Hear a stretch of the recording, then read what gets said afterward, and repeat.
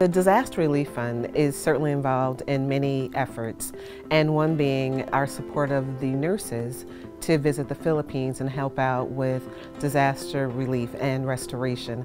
Late in 2013, a devastating typhoon struck the Philippines, causing massive destruction. I was at work when I found out about it, and I work with a lot of Filipinos, and many of them were really upset about what happened to their families, or they were worried that something might have happened. They couldn't call, phone lines were down.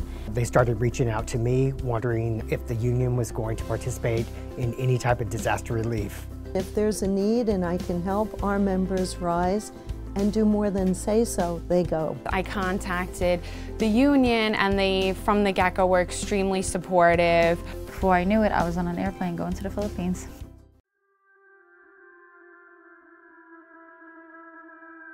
Every day we would travel to a different village. It was usually anywhere from like 1 to 2 hours from where we were staying in Rojas City. These villages were really, really remote.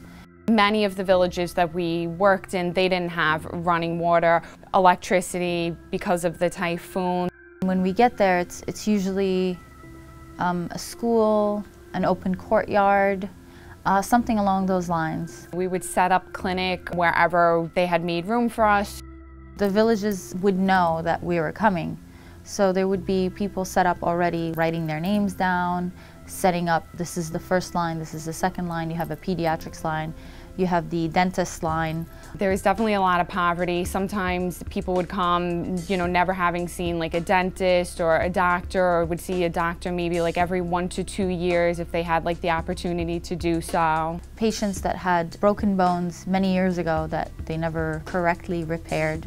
Many of them were farmers, so there's always chronic back pain. Blood pressure medications or antibiotics or even a multivitamin, whatever we had, we would try to give them, something to help them. Their main diet is fish, salted fish, because a lot of them don't even have refrigerators. So the only way to preserve this fish would be through salt. So salted fish, high sodium diet, high blood pressure, untreated blood pressure.